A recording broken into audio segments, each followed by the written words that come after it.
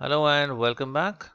We now discuss an example from probability. The question is, given that E and F are events such that probability of event E इसकी value है 0.6, probability of event F that is P of F इसकी value है 0.3 and probability of E intersection F इसकी value है 0.2.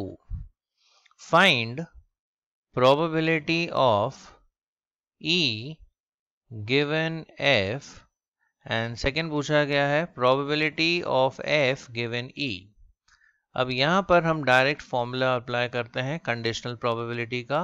Probability of E given F is obtained as probability of E intersection F upon probability of event F. अब E intersection F की probability है 0.2 and probability of F is 0.3. तो ये अगर simplify करते हैं we get the answer as 2/3. Next हमें पूछा गया है probability of F given E. Now this is obtained by probability of E intersection F upon probability of E.